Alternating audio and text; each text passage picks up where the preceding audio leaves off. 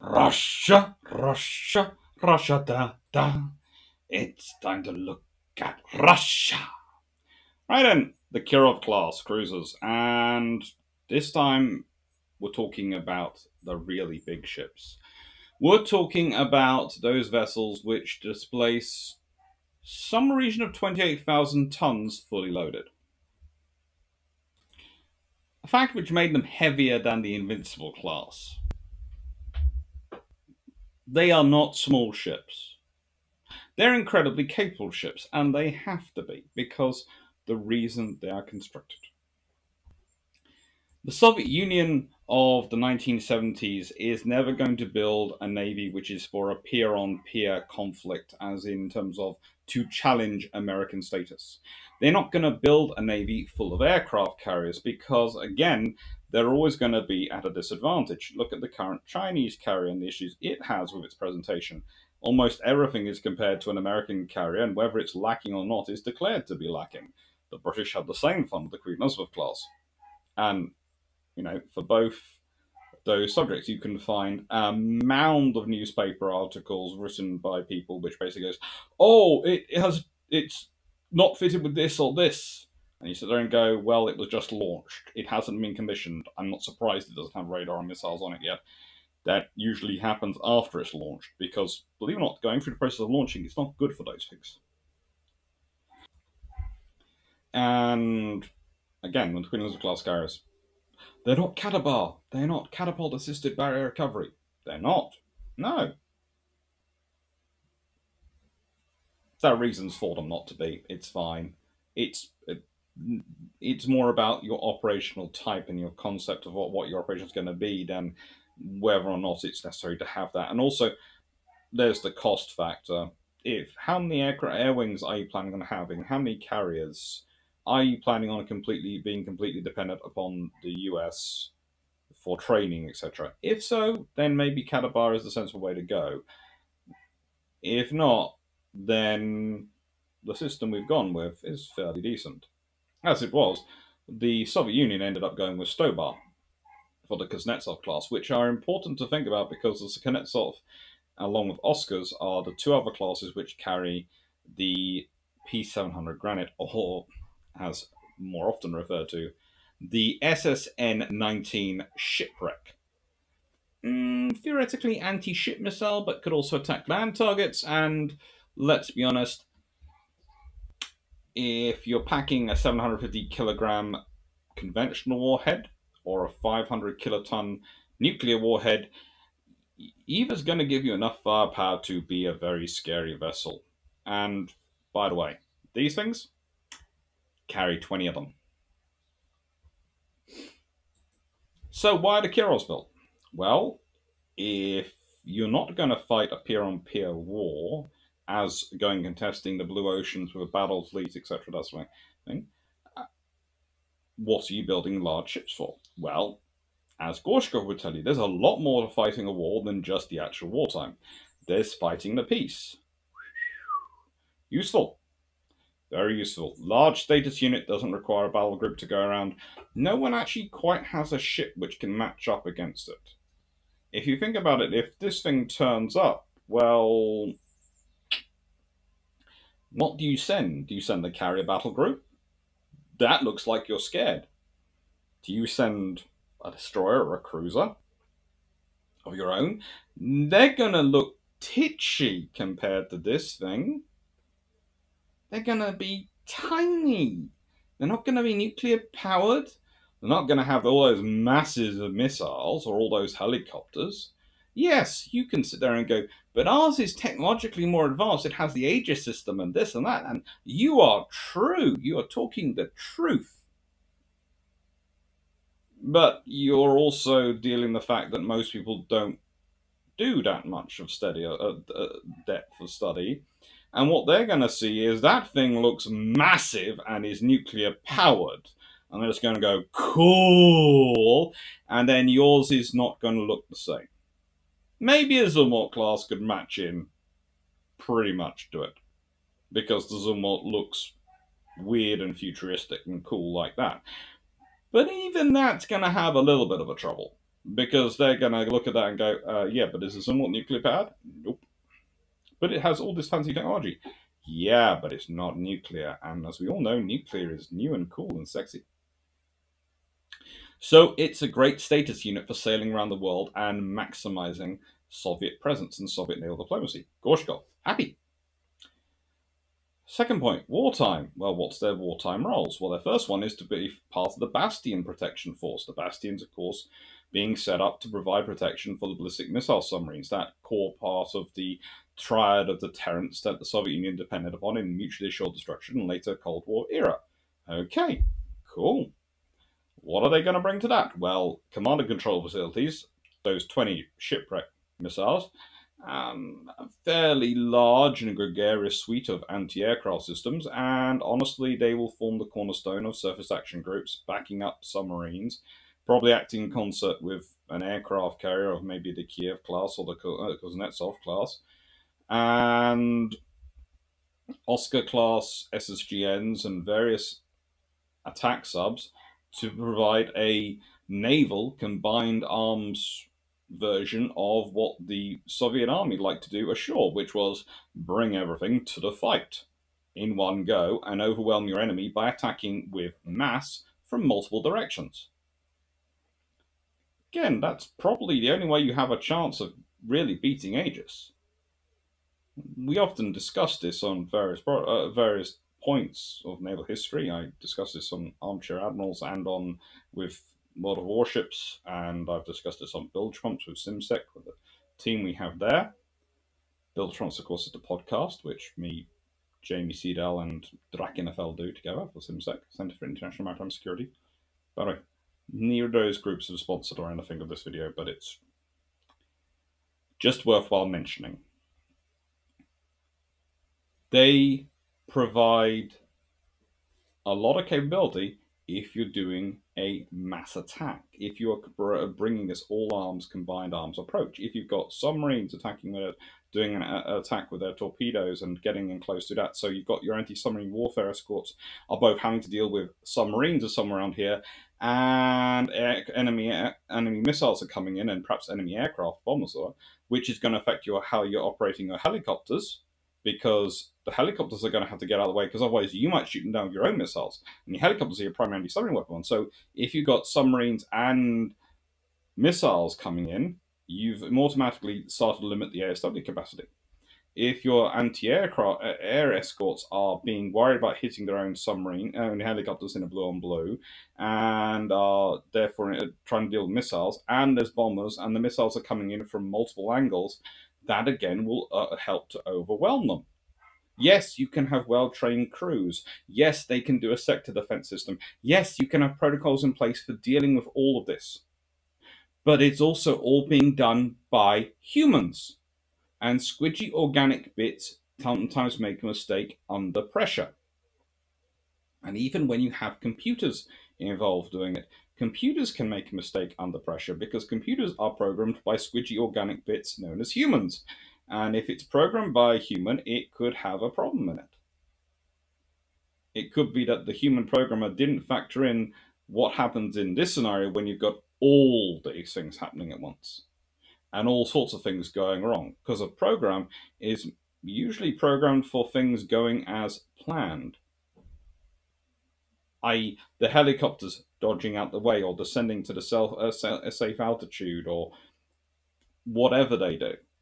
And then you have a helicopter which actually has had an emergency, or it's not in a normal position. It's been doing dipping sonar some way and it's lost its sonar, so it's doing emergency flight back in to pick up a new dipping array from its mothership. All of these are options, and all of them can overwhelm a task group. So that's what it does in Bastion Offense. What does it do if it's not, though, in Russian territory? I've just said earlier, its primary role in peacetime is sailing around the world, being a big flag, being a status ship, being a statement status ship. It's not just status as in turning up, we have the biggest cruiser. It's a statement, we have the biggest cruiser. Yeah, look at how powerful we are. Well, this is where the Soviet Union's study of German surface raiders comes in. And if you go to National Archives in the UK, the Kew, it's a lovely place. But if you go and search ADM, that's the Admiralty Papers, you will find in there a whole slew of papers which were gathered by various intelligence apparatus, which were reports produced by the Soviet Union on the utility and usefulness of surface raiders in World War II. And before you start thinking about, well, the surface raiders will be quickly sunk, there's satellites, all sorts of things, all true. But to actually sink them, and remember, if you're hunting down something the size and capability of this, you better bring a lot of stuff to play. You're going to have to send an attack sub or quite a strong task group or a fairly large number of aircraft to guarantee a kill.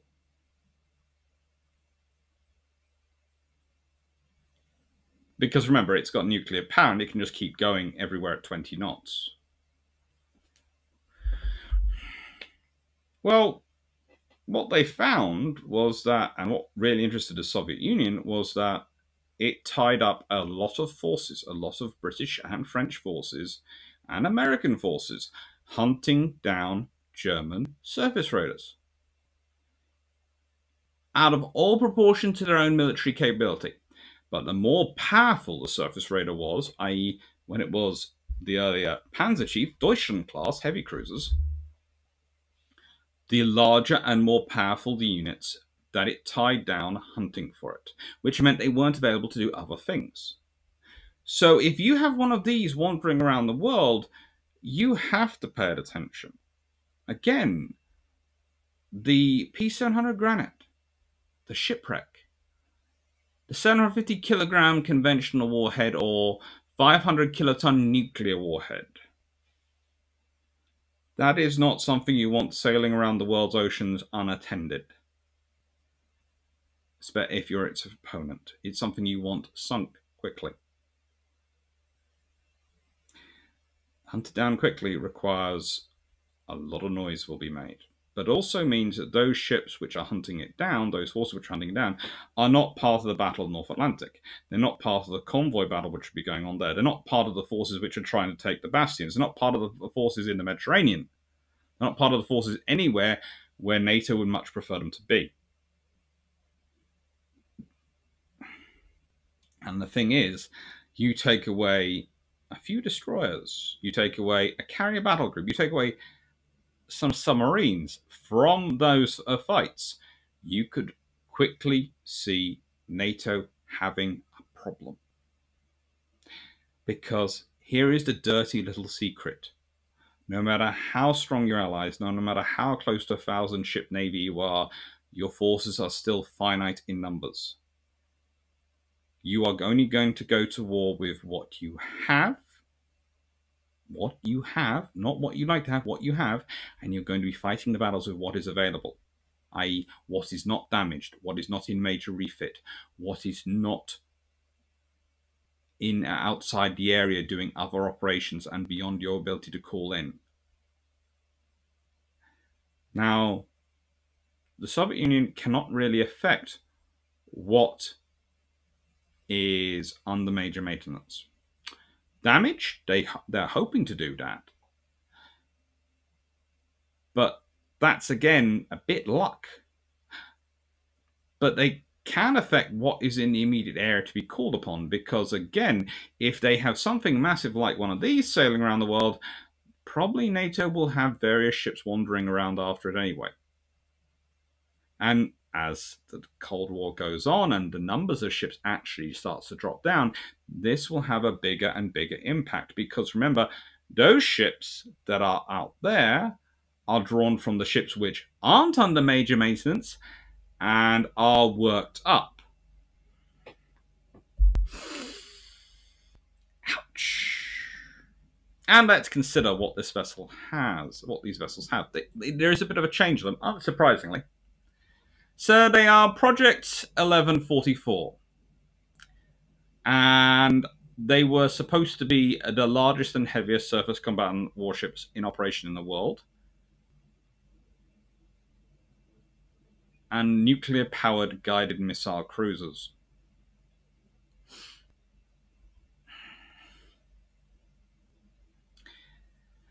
Now, originally,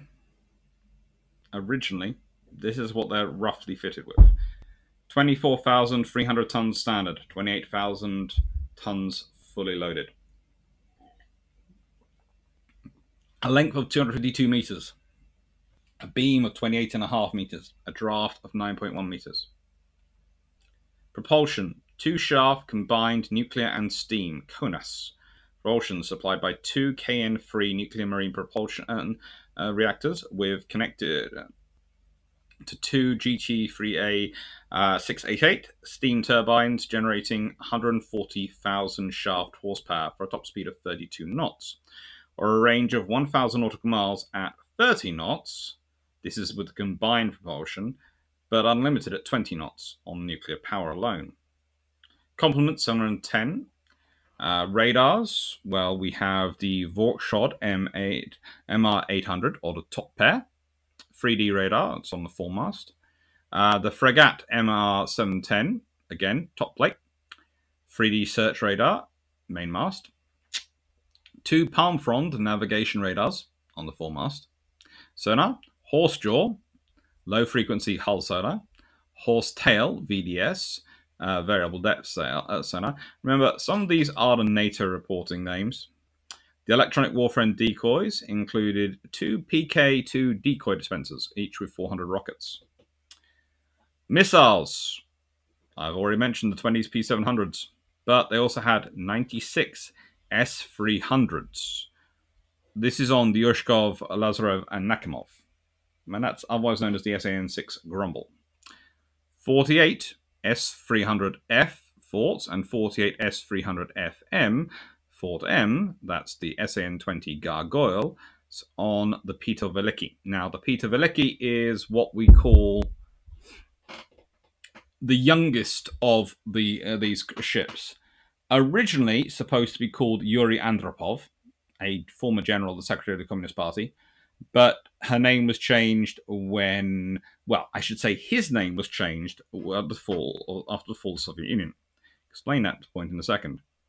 64 3K95 Kinsals, that's the SA-9 Gauntlets, only installed on Peter Veliki. Yeah.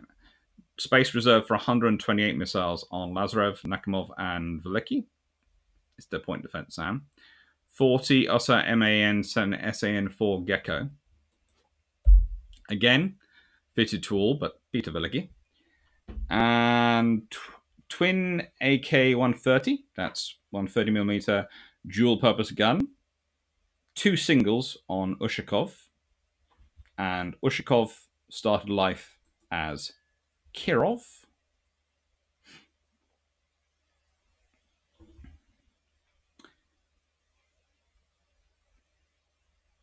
8 6-barrel Gatling 30mm guns on Ushkov and Lazarev, and 6 Kazend 1 Kortik gun missile systems on Nakhimov and Peter Veliki. There is a difference between the two classes, two groups, but they didn't include, didn't decide to call one a Project 1144 BIS or improved or batch. Right, torpedoes. Well, they carry ASW rockets and 10 533 anti-submarine, anti-surface warfare torpedo tubes. Always nice to know you're carrying a 21-inch torpedo.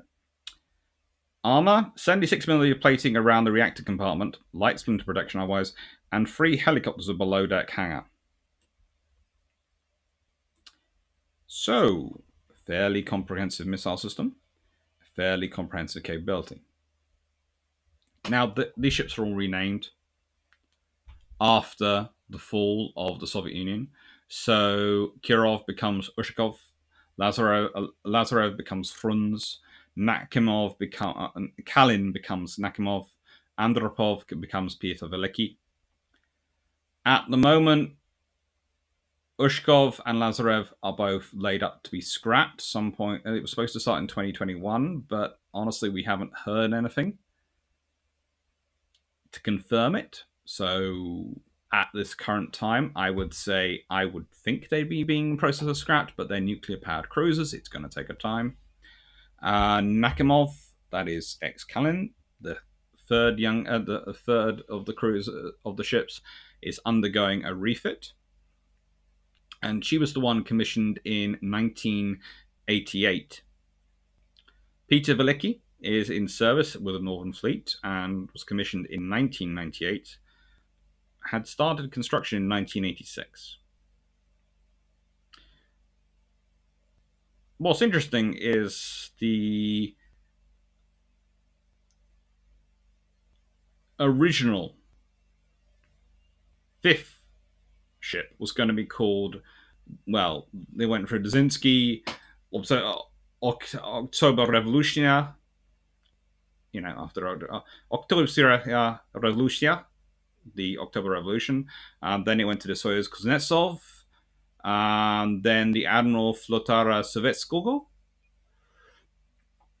Always nice to pop around the different names. Cancelled in October 1990.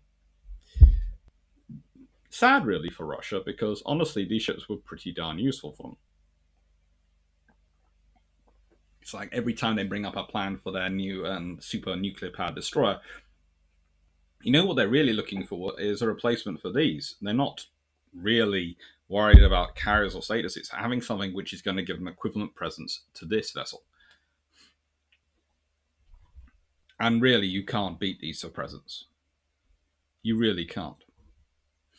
Now, Kirov herself was laid down in March 1974 at a Basilki naval shipyard, Leningrad, which had previously built two of the previous Kirov Class cruisers.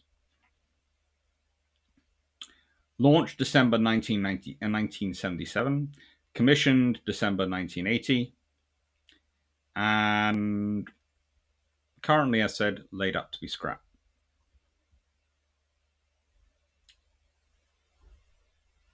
She was commissioned as part of the Northern Fleet.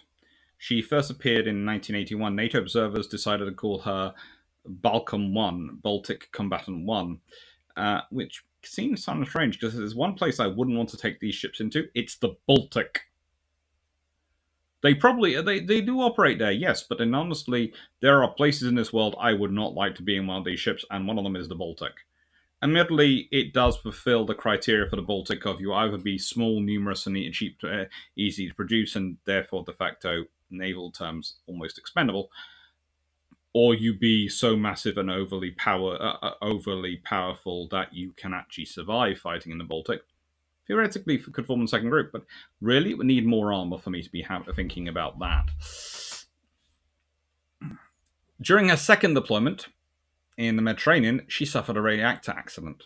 Afterwards, she was placed into reserve, and repairs were never carried out due to lack of funds, and in fact, was probably cannibalized as a spare parts cache for the other ships in her class. She was renamed after Admiral Ryzhkov, the 18th century admiral, in 1992, but some interesting photos since then suggest it may have reverted to Kirov. Overhaul was started in 1999, but the ship was written off in 2001 and was supposed to be dismantled in 2003. In 2004, her name was transferred to a Sovereign-class destroyer, and it was revealed that the surveillance-based design bureau, ANEGA, had been tasked with developing the dismantlement project for the cruiser.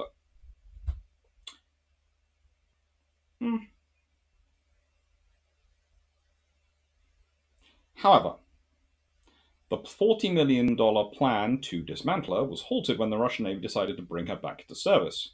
In 2010, the Russian Navy again announced new plans for overhaul of Kirov, and the plan was to modify and reactivate all the Kirov battle cruisers, or cruisers as they really are, by 2020.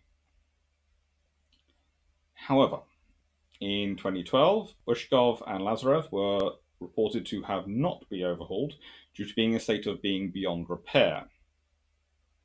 And Zakharina Svetsonia Vedrka, shipyard CEO at the time, Vladimir Nitkin, claimed that it was dangerous to remove the spent nuclear fuel from the vessel's two reactors, given the fact the ship had been given minimum maintenance for 34 years.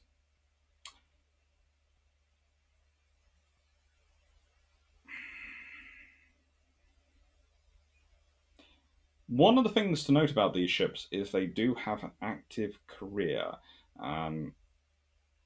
Kirov, in terms of their appearing in media, Kirov herself has appeared in Freds, colliding the USS Callaghan in the Persian Gulf, The Hunt for Red October, and Red Storm Rising.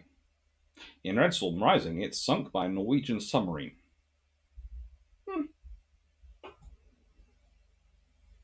Always fun. Anyway, the Baltic Shipyard. Now, this is why they get Baltic Combatant. But the OJSC Baltic Shipyard, Balsky Savod, formerly also Shipyard 189, named after Grigory Ozansky's,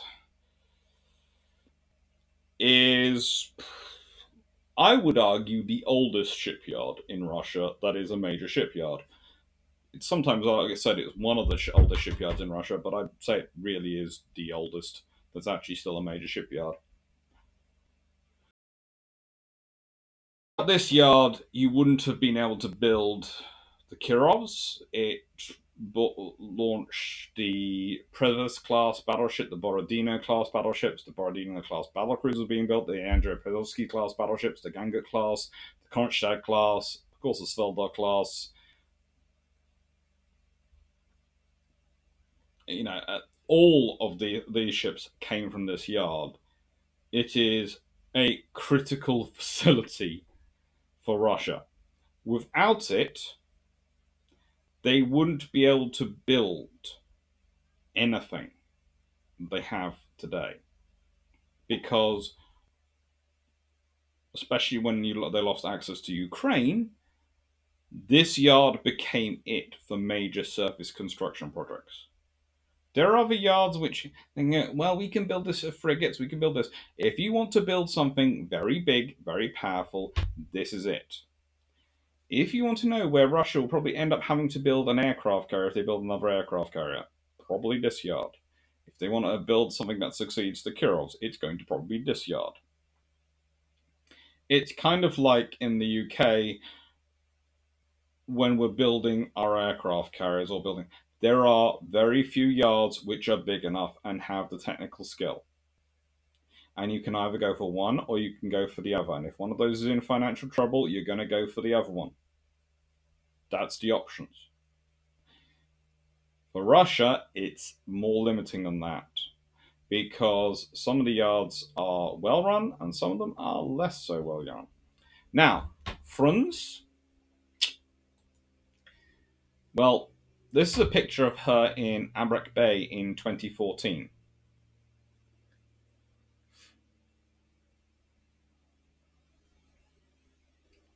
She had another interesting career. She's laid down in 1978, launched in May 1981, commissioned in October 1984. Between August and November 1985, she sailed from from Russia north via the Cape of Good Hope and Malacca Strait to join the Soviet Navy's Pacific Fleet. She visited Luanda, Aden, and Vietnam along the way. Great naval diplomacy mission. She conducted local waters training from 1987 to 1992. After this, she didn't really do much at this in this period. And then 1994 onwards was inactive. In 1999, she was taken out of service to prepare for scrapping. No money was considered available for its overhaul. However, in 2009, the ship was moored near Vladivostok in conservation status, and the Russian Navy announced they planned to modernize the ship and return to active service, provided that necessary funds were found. In 2012, it was considered beyond repair. However, Lazarev has appeared in aerial imagery between 2006 and 2014 to be moored here in our bay in a mothball fleet,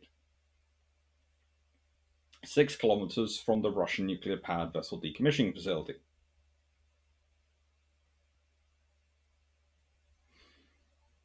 Now, it's still there, according to latest inventory.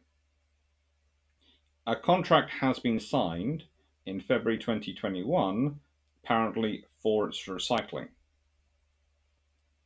And some scrapping photos were posted in 2021, October 2021. But not much seems to be done. I don't think they're going to be reactivating this ship. It hasn't been maintained well enough, and it is the first generation of these ships, despite the fact that they were built. Well, it's one of the joys of them is that they are built almost 4 years apart each one, with Ushkov, that's Kirov, laid down in 1974, Lazarev, Frunz, laid down 78, Nakhimov laid down, that's Kalin, and laid down 83, and Veliky Andropov laid down 86.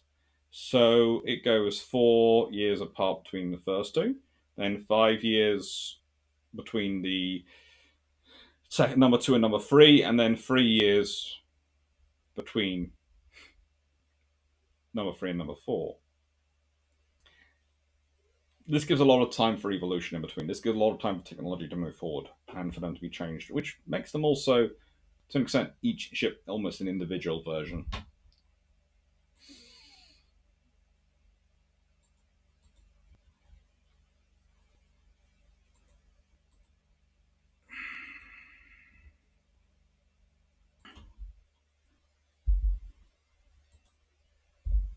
Now, Nakhimov is an even more interesting scenario, because this is the ship which has been undergoing possibly the longest reactivation and refit known to mankind, but which shows the value of these ships, especially in the Russian perspective. As Kalin, she was laid down in 1983, launched in April 1986, and commissioned in December 1988. Now, she joined the Northern Fleet in 1989, although technically she was supposed to be a global Pacific Fleet unit, supposed to be a Pacific Fleet unit, and tended to operate globally. Was the theory was that she'd be wandering between the two. In January 1991, she went on a long voyage to the Mediterranean Sea, and at the end of the Cold War, she's rarely deployed, permanently docked in Svash awaiting repairs. In 2006, a decision was taken to modernize this ship, instead of completing the construction of the Belgorod. And she was undergoing refit at Smosh, a shipyard in Savansk, but was finished ahead of schedule and announced to again be in service of the Northern Fleet. And that's always interesting when nations announce that, especially nations going through transitions like Russia was at the time. However, as far as we know, she's been docked in Savansk since 1999 without any activity going on board. In October 2008, Russian Navy representatives on Northern Fleet announced that the first modification of Nakhimov had been started and the ship would be rejoined the Russian Fleet by 2012. This is 2022, it still hasn't rejoined, don't worry. In 2010, Nikolai Klasnov, the new director of Dashnov, repeated this statement, confirming the Russian government had provided the money to be repaired in 2011, costing 50 billion rubles. But despite 50 billion rubles, this was not enough, and it would cost more to bring the ship back to service. Then it was supposed to be joining the Pacific Fleet again. Then, by 2020, it's been reported she'll be staying as part of the Northern Fleet. Probably sensible for them to stay as part of the Northern Fleet, because you have the shipyards that can actually sustain them over this side of Russia. Again, as we've discussed before in other videos, there are shipyards on the east of Russia are not really that many, that big, or that capable of dealing with the needs of these things.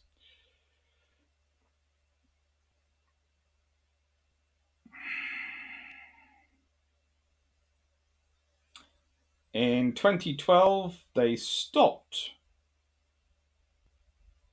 the repairs because it was senseless to continue without having determined the final variant of modernization to. They didn't know what they were modernizing it to, so they didn't know what they were doing. At which point, Nakhimov was sitting for 2 years and then resumed work in 2014, being planned to rejoin the Navy in 2018. This is a nice long story, so we'll keep on going. Yeah, she's slated now to carry, hopefully, 60 Zircon hypersonic anti-ship cruise missiles. But she's also been slated to carry Caliber cruise missiles and S-400s and all sorts of things are down on that slate. And there's a reason I'm using the phrase slate. Because it used to be that you would use chalk to write on slate. And, they would be these lovely things, and then it could be rubbed out and you could write something else again. And this is why it's appropriate to use the phrase slated when it comes to Nakhimov, because she's always been, every time they make announcements, they give her a new list of the sexiest, newest missiles are going to be fitted to her.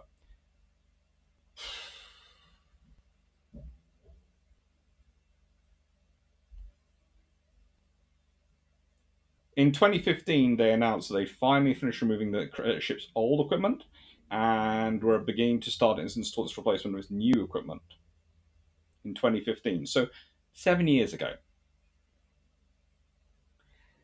And additional changes were done by the Ministry of Defence that required a new amendment to the contract, which meant it was going to be delayed till 2022. Trials were due to begin in 2020, but in 2019 it was announced it was only 52% ready. So that's after what, 5 years of work? And it's expected to be seen late in 2022. She was relaunched in August 2020. Expected to start sea trials in 2023 now. We think roughly between 160 and 180 VLS tubes. Now, usually the figure approached to is 174, but some sources have put 160, some put 180. Roughly, again, 80 for anti-surface and 94 for anti-air warfare. Roughly. And it's supposed to be SAN-6 Grumbles, SAN-22 Greyhounds, possibly Zircon, but definitely Caliber and various anti-submarine weapons. But we just don't know. We really don't know, because she isn't finished. Yuri Andropov, aka the Peter Veliky, aka when it goes around the world, everyone takes notice of it. This is the thing which is the sailing living example. She has had refits, and it's what's so important about Nakhimov is the moment she's actually out of refit, the Veliky can go in for the refit and upgrade. If we consider in 2021, she and the Marshal Ustinov, one of those very important Slava class cruisers, the ones which were produced as insurance for these things, because if they went wrong, they'd be in trouble, were big status units which went for various exercises. She has done many global deployments. She has been the Russian status ship going around the world, and she's far more reliable than an aircraft carrier, but she is only one ship.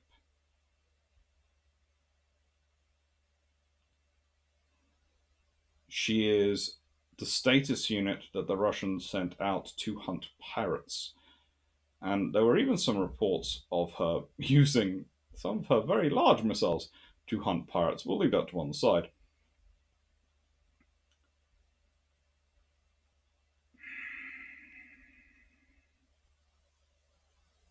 In 2014, she's part of this, a meet and greet in the channel.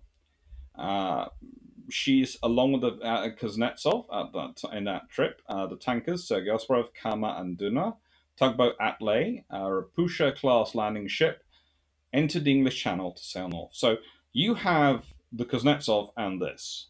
Let's be honest, this is the big status unit. This is HMS Dragon. This is a Type 45 destroyer. This is one of the biggest escorts which European navies have. Not quite as big as some of the Americans' destroyers, but still fairly big, fairly powerful. There is a lot more distance than you would think between those two ships from that picture, and still this looks looks smaller. They did a standard meet and greet because NATO, as always, has to shadow these ships. So there you go. One of the 6 Royal Navy Type 45 destroyers. One of 6 Type 45 destroyers they have. How many of their ships are available? Those will be available in this point. Well, if you've got 6, you've probably got 3 available at best. So 1/3 of the Royal Navy's available destroyer force needed for that job. That's them tying up ships. Have this class been successful? Well, the Soviet Union fell, so they didn't really get to do them. There are many, many points which I find strange when people talk about the Soviet Union, including that some people who say, well, they weren't really trying proper communism. It would have been different if they had. No, they really did go for trying to try proper communism. It's just all these things are not designed to be implemented by humans, but by perfect people. And in the end, designing a system to be implemented by perfect people is always going to fail. In this case, they have built a system which is being implemented by imperfect people, and it works. These ships are not matches in against carriers. They're not the status ships which are going to match in the same as an aircraft carrier and go, yes, we have the power, yes, we have the status. But they are going to be important. They are going to give you status, because who else has them? And there's that classic task group, the Kuznetsov and a Kirov. Kuznetsov class and a Kirov class. Peter Veliky and Kuznetsov sailing around the world together. That is status. That's a huge, great big ship to provide protection for the carrier. The carrier's got its own firepower. Yes, a full battle group would be far more scarier with more ships to attend them, but those two at the center of any task group, that's a task group which everyone has to pay attention to. And that's what they're going for. So, nuclear powered, status. In peacetime, presence ships, global presence ships. In wartime, task group heads, firepower, battle line, and, well, commerce raiders. Distractions. Ruse de guerre. Without being quite such a ruse, but still a diversion of forces.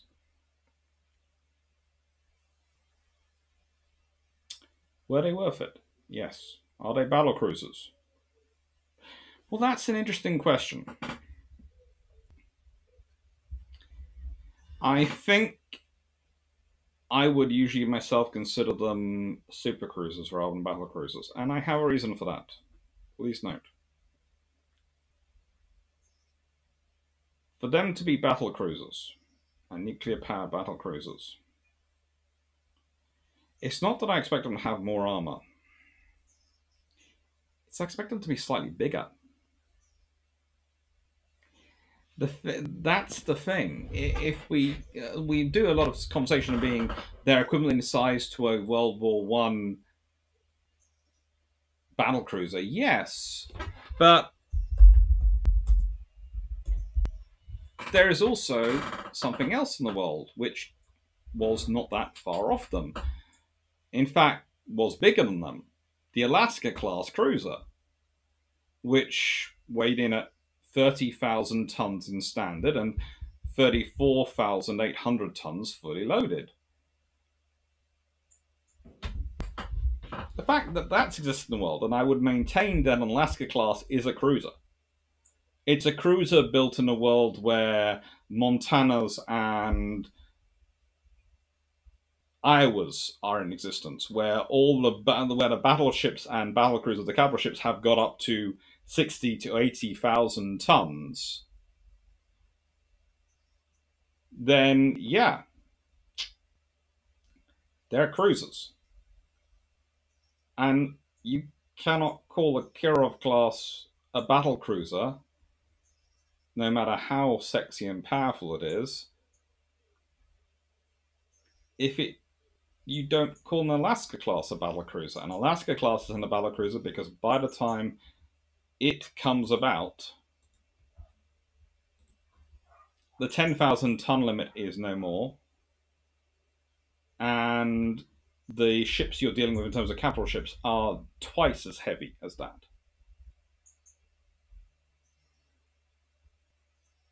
Anyway, thank you for watching. I hope you've enjoyed. I hope you found it interesting, and I hope you enjoyed part 2. There are going to be more Soviet ships covered in this cruiser series. We have the Sveldov class coming up in November. Some of my favorites. I wrote a very interesting paper on them to my mind. The Shapiev class are coming up in September. And we also have the Daedalus class coming up, which of course famously did have a Russian vessel in them. So thank you very much for watching. Hope you enjoyed, and take care.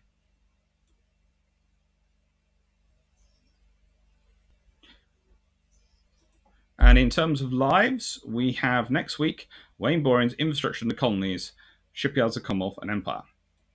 Oh, and if you would like a live on Soviet cruisers and a live discussion of them, I haven't put one in because honestly, with all the rebuilding of the office, there hasn't been much time and space to think about that. I have got the various books and I have done something similar before, so I will happily do a live. I would, it's what people can think about. And I always finish these videos with a question. And so the question is this. We know what the Kirovs were. They're super cruisers. Okay, if we're going to call them anything a super cruiser, makes sense, but probably just a proper cruiser. As in this generation of Kirovs. Now, whilst I doubt America would have built anything equivalent, because, let's be honest, they're building enough aircraft carriers, that's their status units, they're not going to change. If in the 1970s, the British government had turned around, let's say the British, or possibly the French, had turned around and gone, well, we'll build an equivalent status unit. We're going to build a status cruiser. We're going to build a statement status cruiser. What do you think it would look like? What do you think what kind of systems would they have put in on it? If you think about it, if Kirov herself is laid down in 1974, she's commissioned in 1980. So let's say post Falklands War. One of Thatcher's points she decides to do is, we are going to build an equivalent. Would it be nuclear powered, do you think? What would it have looked like? What would it have been armed with? I'd be really interested in hearing what people say, because you've got in 1980, you've got the Lazarev being launched in 1981. You've got the Nakhimov laid down in 1983. So if you're 1983, 1984, you know the Russians are at least getting 3 of these ships. So you decide you're going to order a couple of equivalents to pair up with your Invincible class. What would you build? What do you think would they go gas powered? How big would they be? What would they armed with? I'd really like to see what people think. And again, for the French, who usually have less carriers than the British do. The British tend to have more aviation ships. They're smaller, but the British tend to have more flight decks than the French do, so the British tend to have more reliable in terms of availability of the air power. Let's say the French do the same. What would it look like? And I'm going to add in a third nation because I just want to put some cat amongst pigeons. What would you think the Italians would design one to look like? Because I think all 3 of those could build a nuclear-powered surface ship if they wanted to. All 3 of them have the capacity to. I know Italy doesn't have nuclear submarines, but Italy has the technological base. They could probably do it. And so I'd be really interested to see what people think those nations' response to a Kirov class could have been. If you want to put in what you think the American response would look like as well, I'd be really interested to see that. But I just think America's less likely to go down that route than to go down the carrier route, which would probably be more theirs. Anyway, thank you very much for watching. Hope you enjoyed, and take care.